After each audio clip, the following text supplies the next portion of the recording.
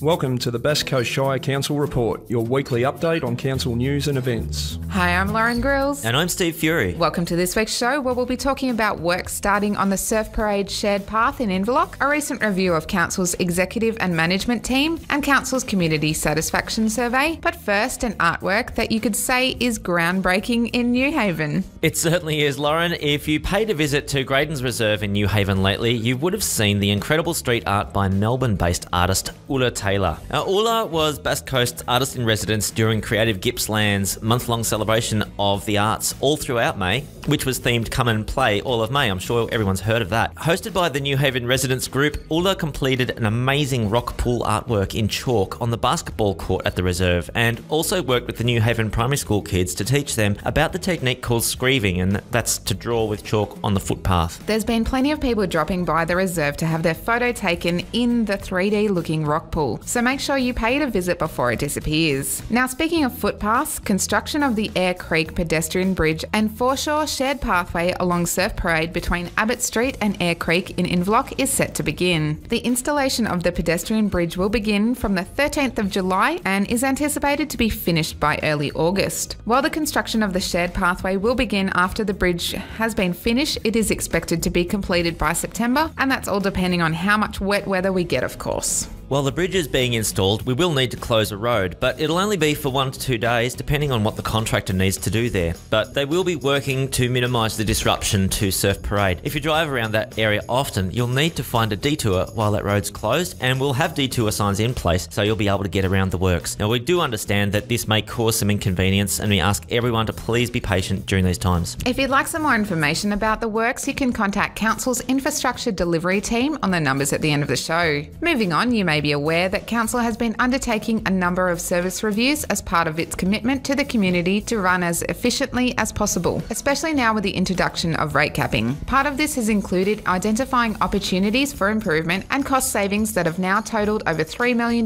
in the last 2 years. Now, we're making further savings following a recent review of the executive and management team and a reduction of that team by 1.5 full-time positions. That's going to take effect from this August and will achieve another $150,000 in savings for the 2016-17 financial year. Some recent management announcements gave us a chance to review the executive and management team structure, with Mark Brady's role, and he's the General Manager of Governance and Organisation Development. His role is being reduced to part-time. There's also the retirement of Council's Manager of Information Services, Brian Olden. His role will be absorbed into the existing Governance Manager role to form a Governance and Information Systems Department. Now, the bottom line is that this won't have any impact on service delivery to our community, but we'll see savings of $150,000 in staffing costs. Every year, the annual Community Satisfaction Survey is conducted by JWS Research and coordinated by the Department of Environment, Land, Water and Planning on behalf of Victorian councils. This year, 400 randomly selected Bass Coast residents were surveyed by telephone on a number of issues and voiced their satisfaction levels with Council's overall performance and a range of services. We've recently received our results and they're available online, so if you'd like to check them out, you can download them at basscoast.vic.gov.au/CSS. Now, while you're visiting our website, why not sign up to our email list for Council's quarterly newsletter, Coastel? From this December, we'll be sending the newsletter electronically, so to make sure you receive a copy in your inbox, simply visit basscoast.vic.gov.au/Coastel, that's COASTELL, and register online. Now, of course, it's not totally electronic, as not everyone's online, so if you prefer to keep receiving Coastel as a printed hard copy, please call our Media Communications Officer, Simone Short, on 03 567 2703 and let her know. Due to the caretaker period leading up to this year's local government elections, we won't be printing a spring issue, but we'll be back again with a bumper summer edition in early December.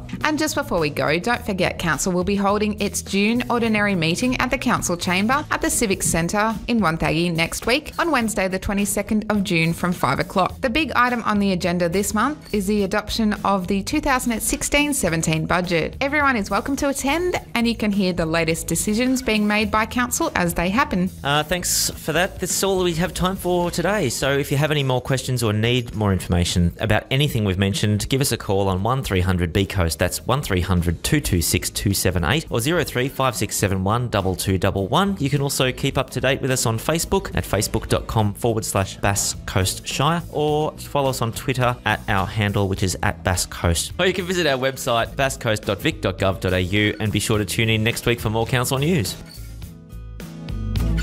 The Bass Coast Shire Council Report is broadcast on Tuesday mornings at 9:30, Thursday afternoons at 4:30 and on Saturday mornings at 10 on your community station 3MFM. Audio and transcript is also available from our website basscoast.vic.gov.au.